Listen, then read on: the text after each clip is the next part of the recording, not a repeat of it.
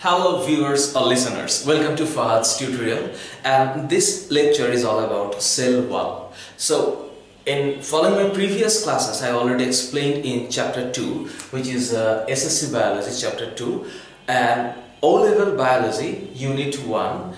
The title of the chapter is cells, tissues and organs, but in SSC biology the chapter is all about tissues and cells. So understanding cell, in my first class I already explained what are the types of cells and what about the plant cell, what about animal cell, eukaryotic and prokaryotic cell, what about the somatic cell and gametic cell. I already discussed about the structure of cells, like in two parts, like we can explain cell wall and then protoplasm. Under the protoplasm we studied there are cytoplasm, nucleus and cytoplasmic organelles. So also before going to study cell wall, we need to know that usually we have two different types of cells, which is plant cell and animal cell.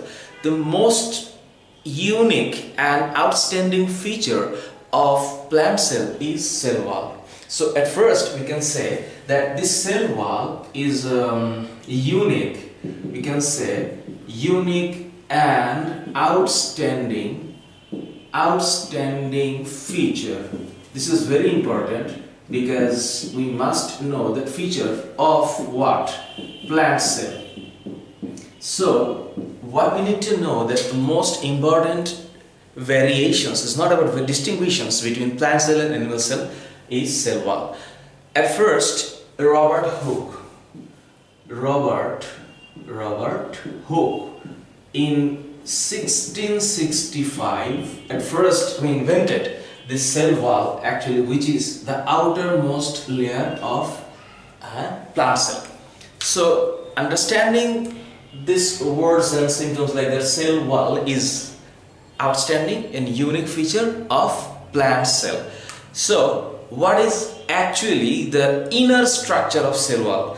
If we draw, we must know that, very frankly speaking, at first we need to know that in the middle of the layer there is a middle lamella. So I'm just explaining that what are inside of the cell wall. So as we know, this is an inert material, and if I say this is the middle lamella, and then in between two parts there are two different sides. The first layer would be the primary layer. The first layer would be the primary layer, and then from the secretion of protoplasm the secondary layer will be gradually developed. So there will be three layers, which is called the secondary layers, and similarly there is in other part there will be three layer, which is called the secondary layer. So, and then after we will see there is again the primary layer, and then there will be again three sequential secondary layer will be adjacent with cell wall. So when we draw a cell wall, when we draw a plant cell, we know the outermost layer is called cell wall, and then the inner side there is a plasma lemma. So if we see very frankly, in the inner side of the cell wall we will find that this is the middle lamella, and the blackish one is the primary layer. And then these three, suppose this is 1, 2, 3, we can say 1, 2, 3. So these three layers, which is actually eroded in a red line, this three is the secondary layer, and in secondary layer there are three adjacent layers. So we must know there are three adjacent layers, and we see in the middle of these two different layers there are a very thin area which is called pits. This is pits, or you can say that this is pits area. So in this pits area, there will be a very fine, narrow connecting tubes. Suppose this is an plant cell and there is another plant cell. So in this plant cell, we know the outermost layer is the cell wall. So there will be a connecting, very fine and very smaller connecting tubes in between two different cell wall is called the plasmodesmata. So this is a very interesting characteristics of cell wall, because through this plasmodesmata, both the cell to maintain the transformations of materials like water and organic and inorganic materials in between each other, and this is very important for remaining the internal environment in between the cells. So these plasmodesmata act as a connecting pathway of two different cells. So I'm just explaining very shortly in this class, because I'm explaining this for the SSC levels students, because when you'll go for A levels or even HSC level, there will be huge explanations like inner structure, outer structure and ultra structure of cell wall. So I'll just removing this. And in case of chemical compositions, if I say that this is a chemical compositions, and what are the chemical compositions of cell wall? This is very important. We must know that this is cellulose, and then there are hemicellulose, and number 3, pectin, suberin, lignin, and most importantly, the very common chemical compositions of cell walls are these: cellulose, hemicellulose, pectose, lignin. You might say this would be pectose, lignin, and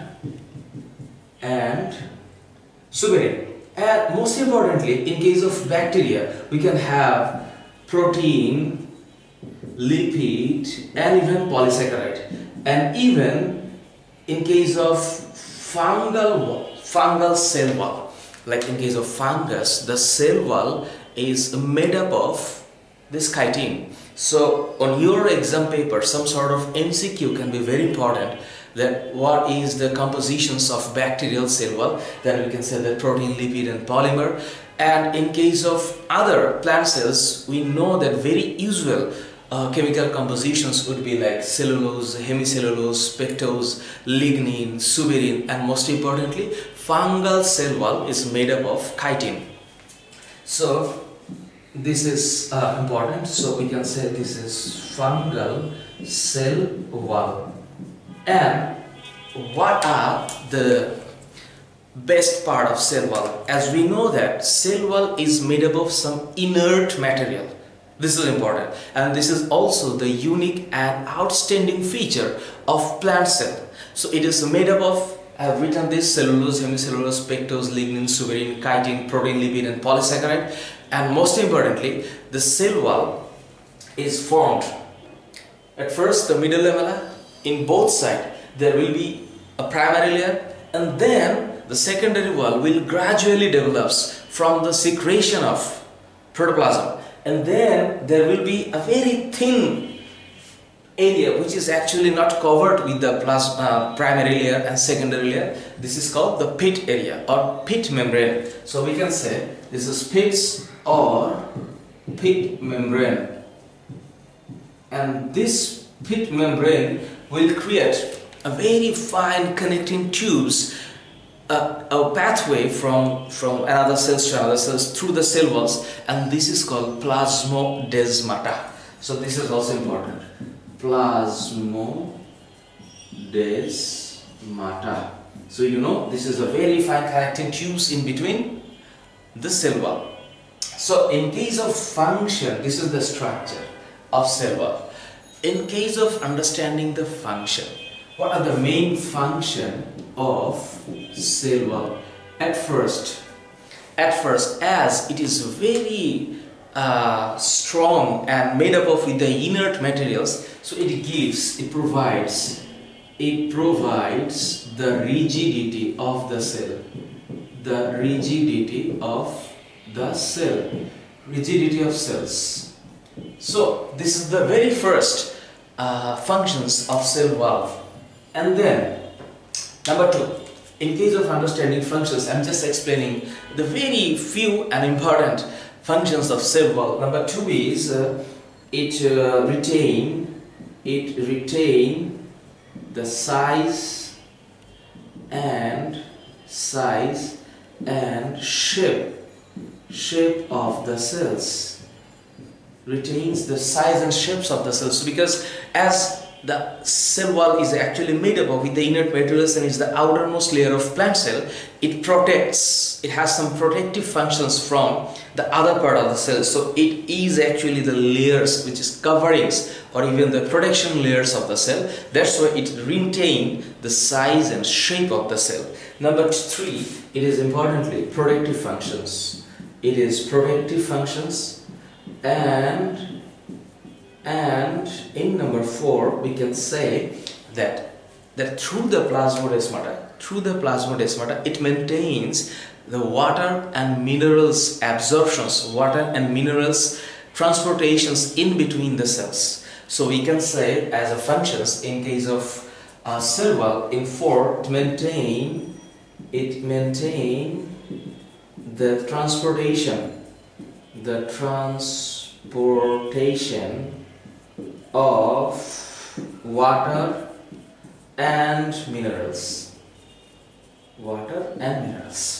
So in short, this is a very simple class on cell wall, because I already said that I say something which is normally the SSC and O-level students, because there are lots of things inside this structure.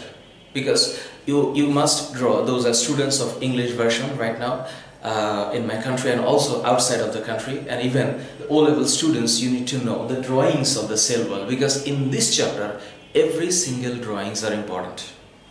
It's not about only the answering the questions in the question paper, but to know things very truly and effectively. So in case of cell wall, this is a very fine part of the cell wall. There is a loads of things, like when I draw a cell wall, the whole, I just discussed only the inner side.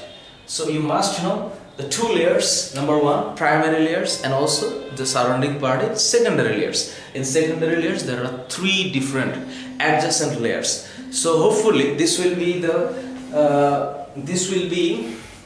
very short explanation about cell wall. In next class I shall be explaining about the cytoplasm, mitochondria, plastid, nucleus and ribosome. So those students right now are English version students and also O-level students. Keep watching my videos and do let me know that what are your next recommendations, so that I can be aligned with your demands. So take care and wish you all the very best. Bye.